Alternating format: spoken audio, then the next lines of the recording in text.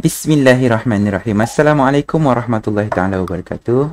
We meet again with Cikgu Peje. Today we will learn in science form 1 chapter 5, that is matter, in subchapter 5.1 matter in nature. Let's look what we will learn today.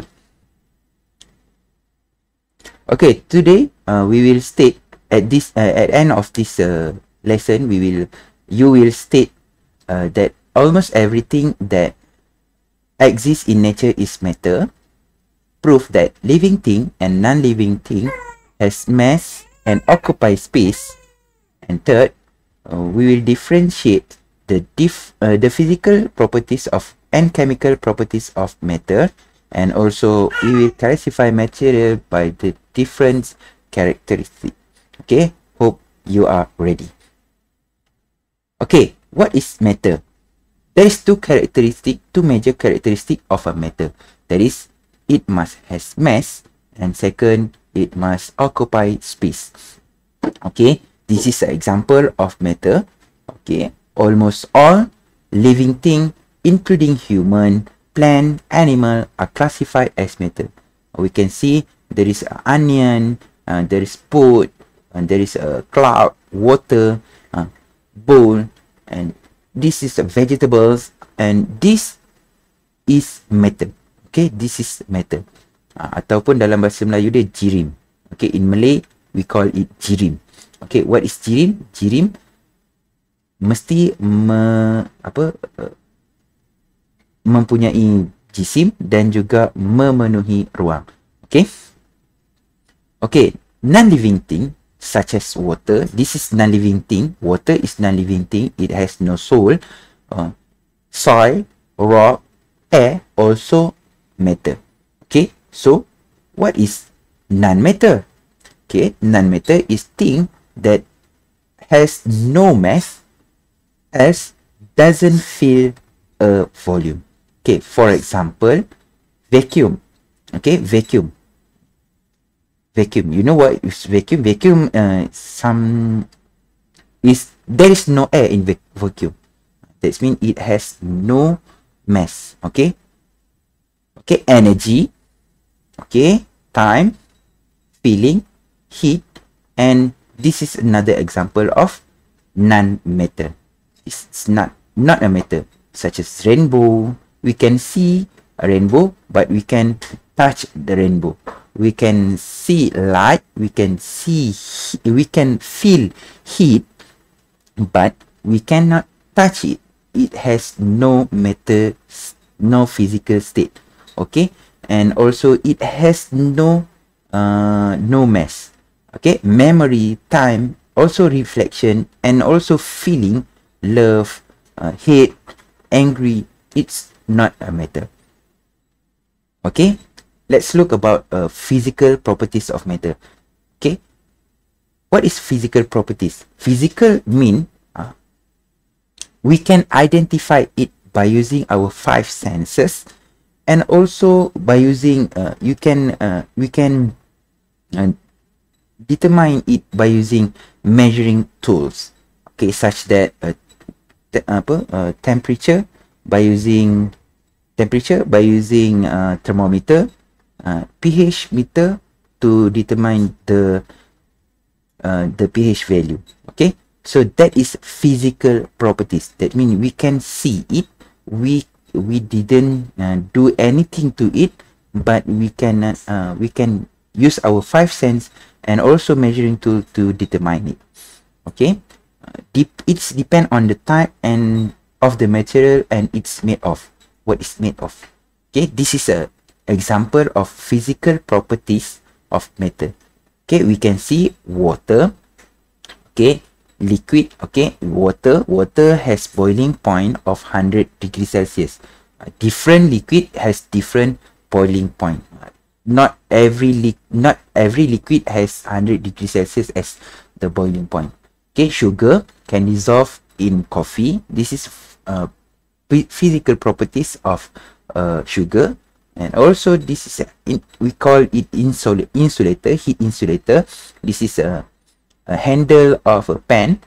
It made from metal that is plastic, okay, or a silicon. Okay, we have also pen. Okay, pen is a heat conductor. This is a physical properties, heat conductor. It's made from steel or iron. Okay, and we have also ice. Ice has a melting point that is changed from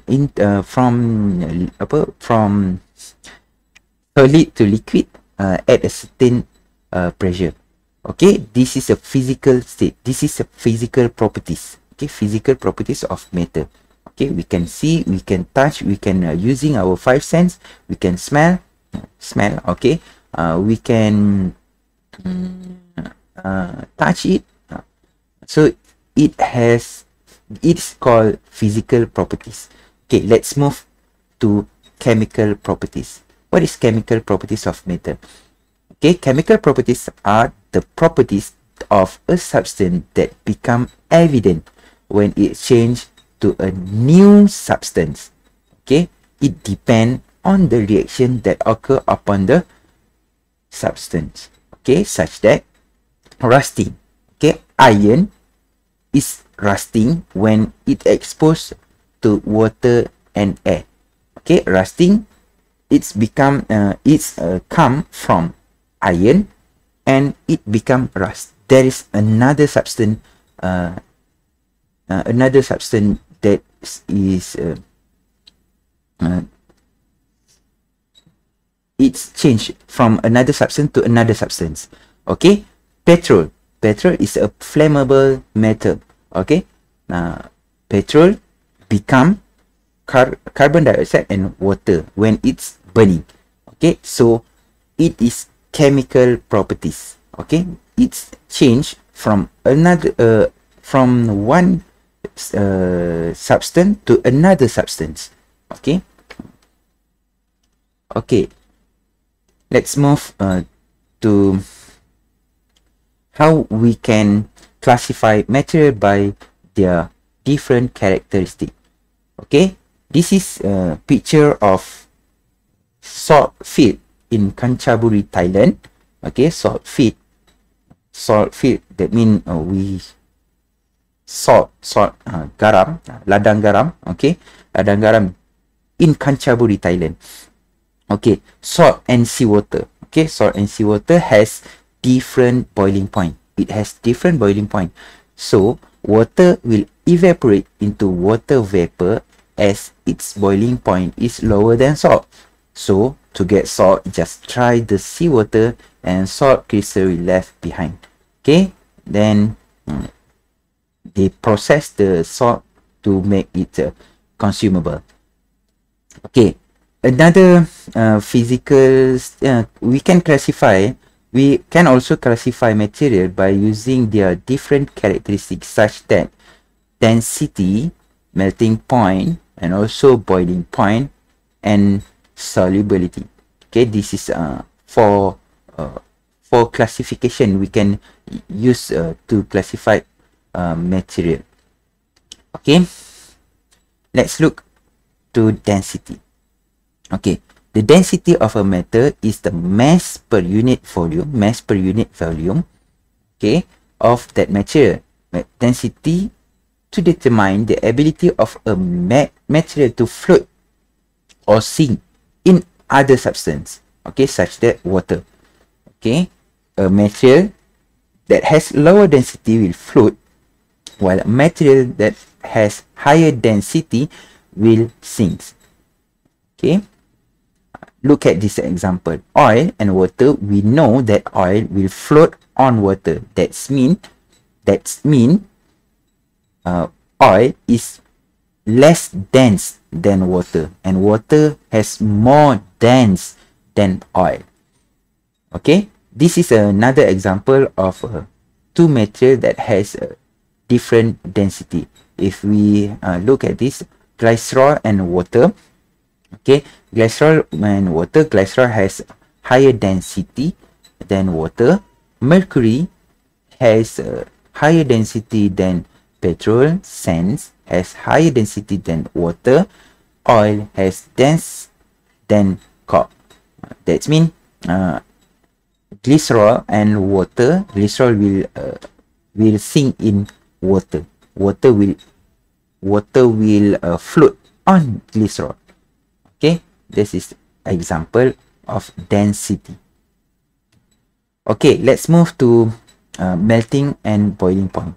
Melting point is a temperature which substance change from solid to liquid. Okay, solid to liquid. We temperature need to highlight that word temperature. That substance change from solid to liquid, we call it melting point. While boiling point is temperature of a substance change its state from liquid to gas. Okay, you need to remember these two terms. Okay, melting point and boiling point. Okay, let's look at this example. Iron at 1536 degrees Celsius and ice melt at 0 degrees Celsius. That means iron has melting point 1536 degrees Celsius and ice, the melting point of ice is 0 degrees Celsius. While water boil, we know that water boil at 100 degrees Celsius. That means water has boiling point that is 100 degrees Celsius. This is another example of melting point and boiling point of some substance. Or alcohol, we have its melting point is negative 117 and its boiling point is 78 degrees Celsius. Copper has melting point 1085 and it has boiling point 2562. That means we have copper in solid state in room temperature. In room temperature also oxygen, we know oxygen is gas in room temperature. Why? Because its melting point is negative 280 degree, but its boiling point is negative 183. This is melting and boiling point at 1 atmosphere. The temperature, the pressure of the surrounding is 1 atmosphere. This is the melting point. But the lower the pressure or the higher the pressure, it make the melting point and boiling point also differ. Okay, let's move to solubility. Okay, solubility is an ability of a substance to dissolve in a given amount of solvent to form a solution.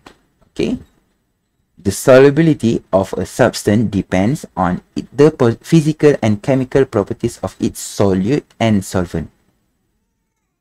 I'm telling you about solute and solvent. What is solute?